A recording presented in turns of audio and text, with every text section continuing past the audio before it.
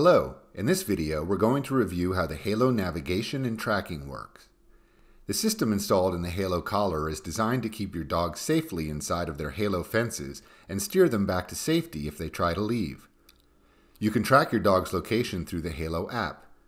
Note that there are multiple connection types that your collar may use to communicate with the Halo app, all of which impact what you see on the My Map screen.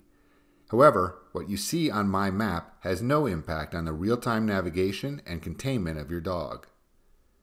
When your collar is connected to your phone directly via Bluetooth, the app will update once every second, providing you with accurate real-time tracking.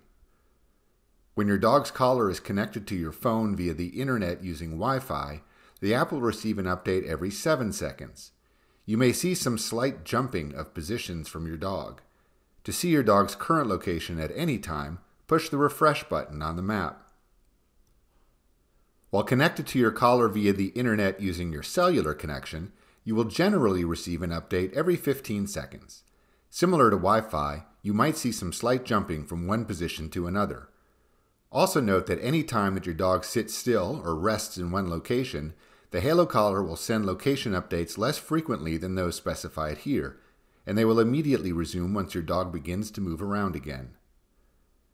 When you bring a Halo collar indoors, it will enter Indoor GPS mode, and your dog's pet pin will stop moving around the map.